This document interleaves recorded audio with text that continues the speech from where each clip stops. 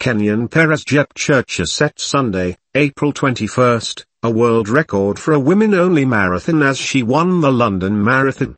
She may have been more focused on securing a chance to defend her Olympic gold than on setting a world record for a women-only marathon. She ended up doing both. Jepchirchir had by far the strongest finish as she easily left her rivals behind to sprint alone down the final stretch in front of Buckingham Palace.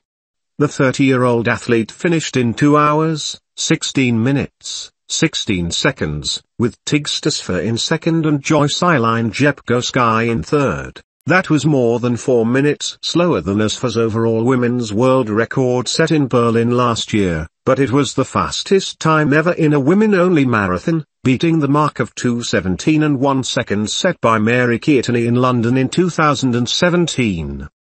She said the London Marathon was the final qualifying race before Kenya's Olympic selectors pick their team for Paris. It was also a bit of redemption for Jepchirchir after finishing third in London last year, when she was beaten in a similarly tight finish and came in 5 seconds behind winner Sifan Hassan. Coming out on top in a late sprint this time will only boost her confidence going into Paris.